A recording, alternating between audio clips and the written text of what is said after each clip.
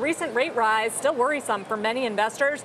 The U.S. 10-year Treasury yield now around that 3.2% level after starting the year closer to 2.4. Big jump. Let's bring in former Federal Reserve Vice Chairman Alan Blinder, now Professor of Economics and Public Affairs at Princeton University. Nice to see you.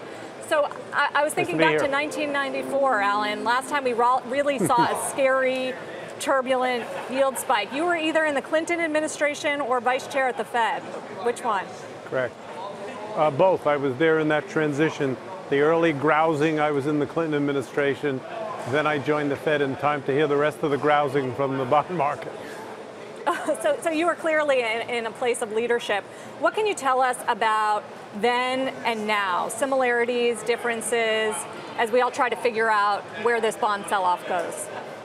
Well, there's a kind of a similarity in that if you go back to 94, indeed you can go back to 93, Alan Greenspan, then the Fed chairman, started to drop subtle and then not so subtle hints that interest rates were extraordinarily low and they had to go up. Short-term interest rates, which the Fed controlled. And the bond market just didn't listen. And when they finally started to move up in February 94, there was shock in the Humphrey Bogart, Claude Rains sense. Like, where did this come from? How could you surprise us like this? If you go to today, the Fed's been raising interest rates very gradually for some time.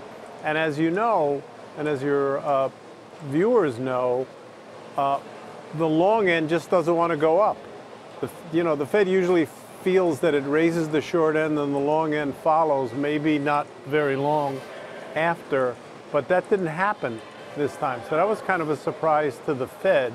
It wanted the long rate to go up. It's trying to put a little bit of a damper on the economy. Not too big, that's the trick of getting a soft landing, but a little bit of a damper.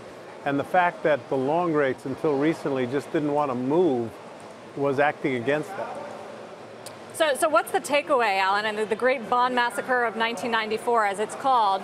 What do you tell equity investors who might be worried about the spillover effect on the economy and the markets? Well, I think for the first obvious point is that they're not wrong in thinking that lower long rates, other things equal, are bad for equity prices. That was true then, it's true now, it's true forever. It's almost a not quite, but it's almost a tautology.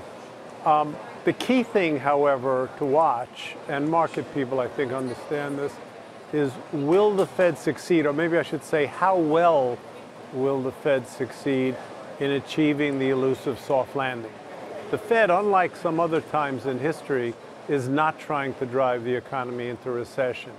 It's watching and waiting, proceeding cautiously. By the way, the current yield curve slope, it's steepened a lot lately, and that's gotten all the attention.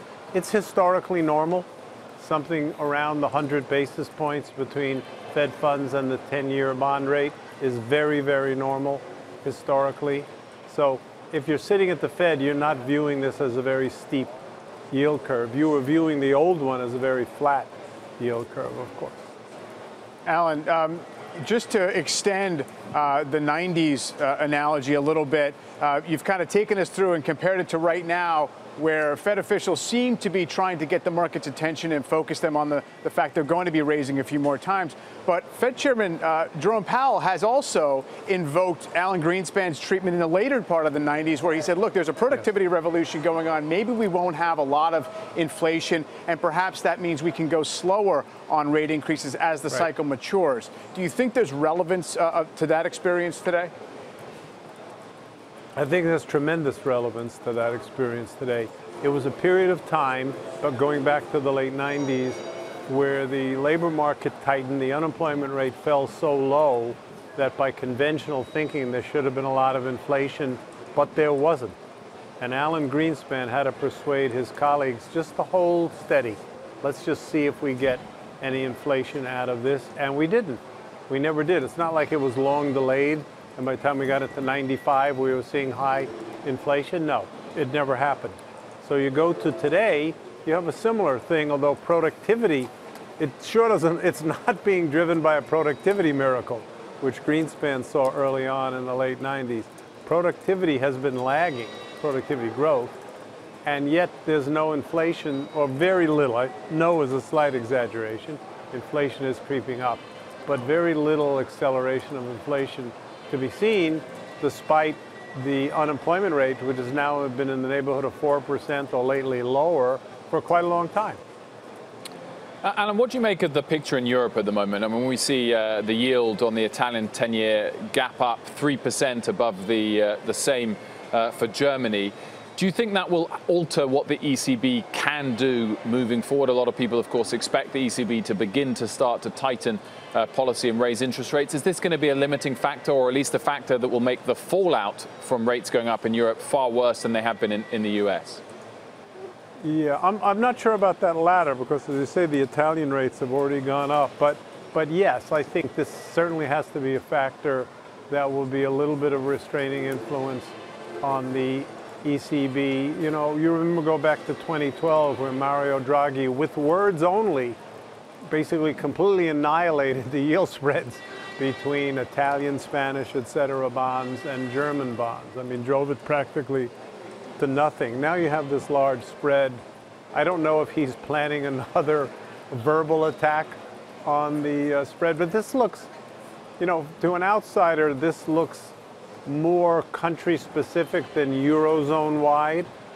The Eurozone as a whole doesn't look so, you know, doesn't look terrible. I think the the credibility of what the Italians are saying and doing about their budget is somewhat questionable, and that's playing a role. But to your question, sure, that has to be something that the ECB takes into account as it plans its next few steps. Finally, Alan, just on our top story, which is this rise in bond yields, when does it start impacting the economy? From a perspective of higher mortgage rates and consumer loans and small business loans, is there a level or a speed? And are we already at that point? I don't think there's a magic number, and I don't think we're quite at the point, but it will come soon. There's probably a lag of a quarter, 2 quarters, 3 quarters before the market bond rates filter in to fully filter in. I mean, they start right away, but fully filter in to the interest rates paid by households for mortgages, for auto loans, and for businesses in bank loans and things like that. So a little bit, it's a little bit ahead in the future, but not so very far ahead.